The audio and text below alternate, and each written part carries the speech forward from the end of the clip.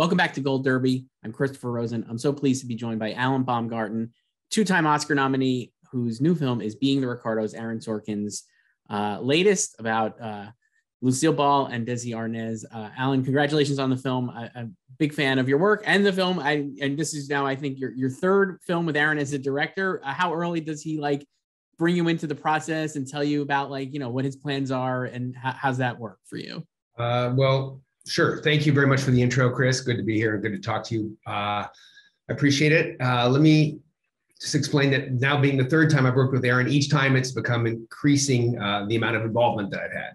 So especially on this film, on Being the Ricardos, Aaron gave me the script fairly early. We were finishing the trial of the Chicago 7. We were doing the sound mix, and we were walking to the re-recording stage one day, and he just said, I'd like to give you this script if you want to read it over the weekend, and I'd like to offer it to you. So it was right then and there that he said he wanted me to come aboard and work with him. I read the script and loved it, gave him a few thoughts and ideas. We kicked around some things. He mentioned a couple music ideas he had, but we didn't take it too far. We never really go in depth in advance. Aaron sometimes mentions a film or a reference he might want to keep in mind. On this film, we didn't really do that. In the trial of the Chicago 7, we did. We talked about some references. So I got involved a little bit early then as well. But we have some initial talks. And I think now that we've worked together a few times, we kind of have a good sense of what we're going for. And we just let it happen as we started in on the film. A little bit of prep, some dialogue, some communication, but not a lot of in-depth work beforehand. It's kind of fascinating. I would say, I love all three of the films Aaron's directed, and I think your editing is, the way you work with his dialogue, I find really fascinating. And I think all of these movies are very quickly, they just feel very quick and a very engaging watch. And I think that comes through his dialogue and the visuals and the way you're kind of putting it all together. Why do you think, I would love, before we talk about the specificity of the film, I guess, just overall, why do you think you're such a great match with him as a director? Because I really feel like your collaborations are so, like I said, very engaging, and the movies are just, the proof is in the movies. So I guess, why do you think that, you guys work so well together? Well, I appreciate that. Thank you. We complement each other very well. I think, I love the scripts that he writes, the style he's going for, and then also the freedom that he gives me to put it together the way I see or feel that it should be, at least in the early stages. So he gives me free rein, which is a wonderful way to start. So I aim for what I think he's going for, but I also inject little surprises along the way. Some I'll present to him right away, some I'll hold back until later. So I give him what I think he's aiming for. And then it's really about finding the hidden gems in the material in all cases that are above and beyond the script or separate. And that's the material that the actors give us, what they capture on set.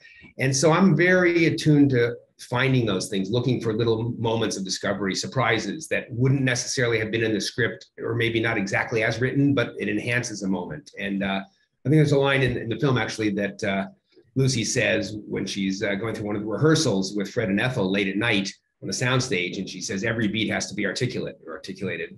And that's really what it's about in editing too. So I feel that it's my discipline and perseverance in making sure every moment in the script lands. And it's the attention to detail that I think Aaron appreciates, and that I pride myself on really working the material so that we think it's the best it can be. And, we care, very strongly about this and enjoy doing it. So we kind of give it our all. So I think that's what makes it work. I mean, yeah, that's great. It's great to hear. And I think it's apparent, just like I said, and in the films, would you mind, what was the surprise in this one that you were kind of giving him, that you maybe were holding back and then gave him, I guess, in the edit? I think sometimes in this case, it was moments of just holding on an actor, because we have inherent in all of Aaron's scripts a very rapid pace, a great sense of overlap, of dynamic energy and dialogue. But it's important to make sure we maintain and cultivate the moments where we can just be on an actor and feel something through a reaction or through listening. So there are some shots in the film when Lucy's on the soundstage at 2 a.m. where we're with her. We're also with Fred and Ethel with just silent cutaways where we're just holding the tension through reactions. Later in the film in Desi's office, where there's a big confrontation between Lucy and Desi, and then we hold on her by the window just listening, and we're still on her face. And there are other moments too when I tried to bring that out. A great shot of Ethel ending the scene where she and Lucy are speaking in the wardrobe room, where we just linger on Vivian's face there, and we feel that the moment land. So I think those are not necessarily surprises, but just moments that I made sure to to hold on to and convince Aaron that we're, let's make sure we balance it out. He's very much aware of that. And also the fact that music, which was a big part of this film, will eat up a lot of time and just make a moment that you think you're maybe holding a bit, long. It's not really long enough. With that music that's just carrying you emotionally, you want to stay on those shots. We also discovered, I think, and this was something we did together, of course, the surprise and joy of getting the balance right on the thought process, the black and white material, when Lucy is thinking about the episodes and what she's going to do. And that was something that was written in the script, but as far as how it would play, we had to kind of get there. And that was a case where I probably went too far and used too much, and Aaron kept pulling me back. But he doesn't do it in a detailed way of like, take this out, take this out. He just says it's still too much. He comes in one day, looks at it and says, we're getting there, go a little further. And he leaves me to kind of experiment. So we kind of find our way there. And I know the title cards, I kind of gave him that with the black and white, day 1 through day 5. That was scripted as just white text on black. But we were always thinking, could we find a better way to integrate that into the film? It certainly worked in the early passes with just chapter cards. But then when we realized so much thematically about the film was that sense of home and the place of the environment, the soundstage, the world of the show, that space that we spend so much time in on the set, on the Lucy stage. If we could maybe find those shots, which we had in freeze frames and stills where there were no actors, and we made them black and white, we just held and used those as a background. It kind of gave us an added feeling as we went through the story. So little things like that, and then just numerous detailed surprises. It's so fascinating hearing you talk about it. And I just love what you're saying there. I wanted to ask you too about, I think, the way you balance not just like you were saying, not just like the black and white and like the thought process of Lucy or Lucille, I guess, in those cases, but the flashback, the way you structure, the way the film is structured with like both the faux documentary footage, like framing device, and then the flashbacks in the film, I found it's so, as a viewer, I was like, this is awesome because like you're just kind of thrown in and you have to pick it up and like kind of follow along, and you guys aren't, it's not like it's not like thuddingly obvious, but you're able to keep up. And I guess, can you talk about like making it balanced so it's like you're not like holding the audience's hand in like the cutting between like the framing device and the flashbacks and the present day, but also like able to make it so, I guess, engaging, for lack of a better word. I just found that way that it's balanced so wonderful. And I think that's a lot to do with how you're editing the script and stuff and the film, obviously. Well, thanks, Chris. Talking about the balance, I think, is the key. A lot of that comes from the script in terms of staying a little bit ahead of the audience. Aaron really is a believer in, as you said, not hand-holding, allowing an audience to catch up, but not being too far ahead.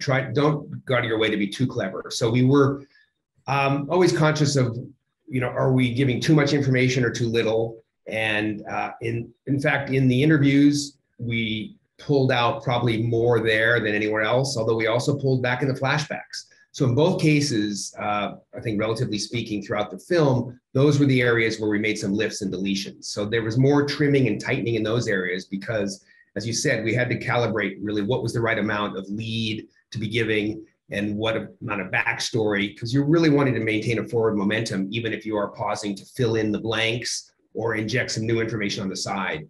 So it was a matter of just watching through the versions that we'd have and judging, should we pull back a little bit more? It was never a case of having to add more. I think with Aaron's script, it's rich, it's full, it's complete. He's worked them so thoroughly that it's all there. There might be something we feel we have to emphasize by just leaning into it a little bit more in our edit or in our cut, but it's never really compensating. It's just the opposite. It's like, what can we pull back? And I think that's the key to what you were saying is, getting a balance where you are engaging an audience, bringing them with you on the journey, but letting them also enjoy some surprises and discovery along the way. So you're not spelling it all out, but you're certainly leaving the right breadcrumbs along the way. That's great. Yeah, you obviously, I know you've done the 3 films with Aaron as the filmmaker. This, for me, I would say this. You don't have to say this. I think that not only I think he's getting all the performances have been great. Like I love Chastain and Molly's Game. I think the Chicago 7 ensemble is incredible. But I would say like everyone here is like, I feel like at the top of their games, and it's like you have these really incredible performances. And I guess as an editor, like getting to finesse those performances. Can you talk a little about that? I mean, Nicole and Javier especially, I think, are really remarkable in the film. And I guess like how are you, like how is that to edit those kind of like A+ performances, I guess, when you're getting those?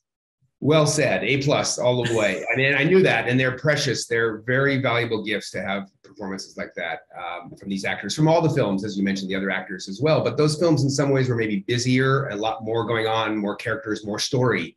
And being confined to the 5 days, having the two principals and then the rest of the supporting cast who are also extremely strong and wonderful. It's a more intimate type of story in many ways. So we're trusting the actors and the performance, and that's what my job is, to preserve and elevate and really protect those moments and those beats, finding the best material of the already great, vast amount of source material that I had, getting the very, very best. So I was just watching those performances and falling in love take after take with both Nicole and Javier. I mean, they both surprised me. Knowing that they were great actors was not the issue. It's really what they did with this material. And I think that was the strength that Aaron also had, trusting the story, trusting the actors. And because it was a fragile story in the fact that it's a romance, but there's a lot of joy, there's sadness, and there's a lot of pain involved. So we had to tread delicately, I think, to make sure it all tracked. And it was really coming from the performances. I will sometimes manipulate performances, but my job is to really try to honor and preserve the integrity and the authenticity of every moment that these actors gave me and that they, present. But because of Aaron's desire for pace and certain stylistic rhythms that he would want to have built into the script, I would at times find ways to manipulate without it being obvious, whether it's a speed up or a jump or a split to join two takes together. There are different tricks we can do, little things up our sleeve that might seamlessly help move occasionally a moment from the actors into the zone Aaron's looking for, if it wasn't already there. Generally, it was already there, and then some. I mean, they would also give us, as I said, surprises and moments that were just so powerful that we had to use them. Right. And I mean, I'm looking, you've done a lot of different types of films, obviously. Like, I think, if people are watching this, you can pull up your IMDb page. You have a lot of great movies on there. One of the things when I was looking before this interview, I was like, you've done a lot of movies that I would say have a lot of really funny comedy in them, but I wouldn't classify as traditional comedies, let's say, right? Like even like obviously like American Hustle, like other Oscar nomination, like very funny in parts, but it's not a comedy. And I think you're really good at, and the same with like Aaron's films. I think Molly's Game and Trial of Chicago 7 have a lot of funny beats. This as well, but they're more dramas with comedy, I guess, maybe would be how I'd classify them. Can you talk I mean, I think you're so great at like pulling out, I hazard, it's like, because obviously there's an artifice because you're doing a film, but it's like there is like a realness to the comedy that in the films you edit, and I think that is like a through line. And I guess, can you talk a little about like finding those the real moments of comedy where it's not just like jokey comedy, if that makes sense? And I know you've done also like regular comedies like in the past too, but I think you're really the subtle nuances of like the comedy within a drama. I think you do really well, and I'd love to hear you talk about that. It's a good question. It's hard to analyze. Let me think. I guess the bigger, broader comedies, obviously going for setups and jokes. So you're kind of crafting a path to lead you to a moment that's a payoff, essentially. And in Aaron's films or in David O. Russell's films, the comedy is often just a cleverness and a sharply written line that's well performed that sneaks up on you, or you notice it a half a beat after you've heard it. So it's really a matter of, as you said, preserving a naturalism, an organic quality to the performance that's humorous or funny, because it's in the writing and in the delivery. It's not something I'm constructing. Of course, I'm building the timing before and after it and laying it in so that it fits and flows in a way that's funny, but also dramatic. And I think that's sometimes the best key to why those things are funny in a drama, because they're unexpected. They're in a moment that, when you're in a serious beat or a scene that isn't necessarily funny or humorous, all of a sudden the line pops out at you and it's very clever. So it's just really a matter of not sneaking it in, but making sure it doesn't pop out in the wrong way. It's meant to be part of the greater whole of the scene, whereas in a broader comedy, you are certainly aiming for a target that's a little bit more visible. So I find there are tremendous number of humorous lines in all of Aaron's films. That's one thing I appreciate about his writing, and I often compliment him about the humor in his films, balanced and combined with the drama.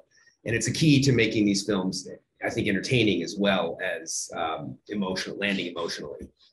So. Yeah. we have to wrap up, but I'd love basically every interaction J.K. Simmons as William Frawley and Nina Arianda as Vivian Vance have. I was in stitches. I think they're so funny, and their repartee is just so well paced and like calibrated. I just was like in love with it, and they provide. I mean, everyone is funny in the movie, but I think they are very, very funny. I guess I would say. Thank you. Well, take credit for building some of the pacing in there, but it's really following their performances and staying out of the way and letting these great actors do what they do and working with that material. So they are fantastic. Everybody's great. And I had everybody in the film. So thank you. Yeah, of course. Alan Baumgarten, editor for Being the Ricardos, a 2-time Oscar nominee. Aaron Sorkin film is out now in a limited release in theaters and also available on Amazon later this month. Thank you so much, Alan. Appreciate it. Good talking with you. Thanks, Chris. Take care.